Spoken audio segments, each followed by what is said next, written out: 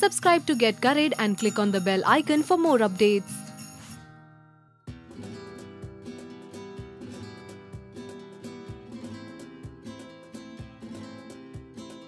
Veg Kolhapuri is the one dish you're likely to find on almost every restaurant menu across the country. Today, I'm going to show you how to make this spicy and aromatic vegetable dish at home very quickly and easily. For this recipe, first I'm going to start with dry roasting some spices. So I have my wok heating here. To this, I'm going to start with adding 2 dried Kashmiri red chilies, 1 bay leaf, 1 tablespoon of coriander seeds, a few strands of mace, 1 teaspoon of cumin seeds, 4 sticks of cinnamon, 4 cloves, and about 5 fenugreek seeds.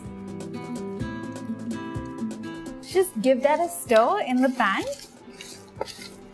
and roast these on a medium flame. I'm going to add the seeds of 3 green cardamom pods, 1 black cardamom. Just bash these up slightly and add these to the pan as well. Just stir these around and just dry roast them.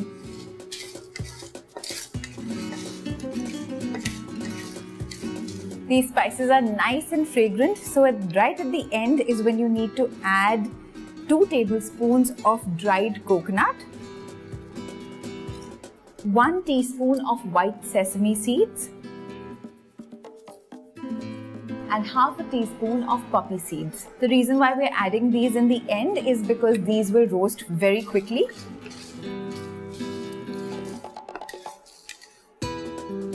So now everything has turned nice and golden. So I'm just going to turn the flame off and allow these spices to cool. I've ground up the spices into a beautiful coarse powder. And I'm just going to set this aside and start cooking the Veg Kolhapuri. I'm going to start with heating about 2 to 3 tablespoons of oil. Once the oil has heated up, I'm just going to add 1 onion that's been chopped really finely and just fry this till it turns golden. The onions are nice and golden, so I'm just going to add 1 teaspoon each of ginger paste and garlic paste and just quickly saute this. The raw smell of the ginger and garlic has gone, so I'm just going to add about a 1/4 cup of finely chopped coriander.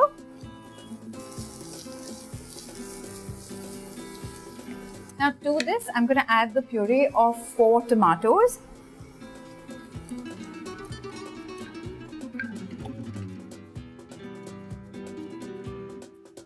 One teaspoon of red chili powder,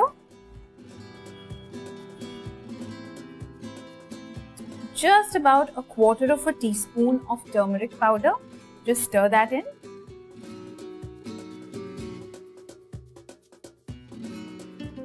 Now I'm going to add the masala powder that we had made.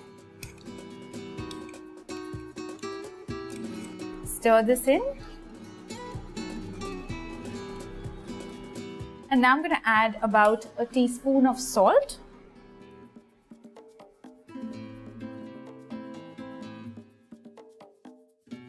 The masala has cooked really well. So now I'm going to add 1 cup of water to this. Stir it in. And now to this beautiful spicy mixture, I'm going to add all our vegetables. Now these vegetables have all been steamed in advance. It's important that you cut them all to the same size so they steam at the same time. So I'm going to add about half of a small cauliflower, which has again been steamed, about a 1/4 cup of French beans, 1 carrot, 1 potato,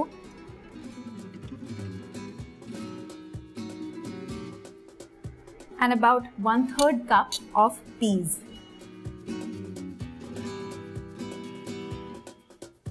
And 1 capsicum This is the only vegetable that I've not steamed in advance so that it retains its crispiness.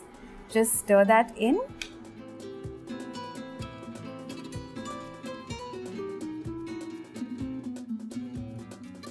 Now I'm adding some salt to taste. This is the final stage of adding salt.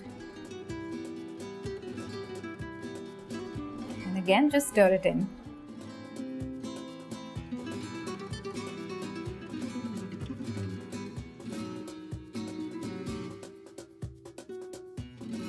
I've let the Veg Kolhapuri simmer on a medium flame and you can see that it's nice and bubbling and the oil has separated. So I'm just going to turn this off because it's ready to serve. Forget ordering this at restaurants. Like I've shown you, Veg Kolhapuri is so easy to make at home. So when you do try this recipe, leave a comment telling us what you thought of it. And for more such recipes, subscribe to Get Curried.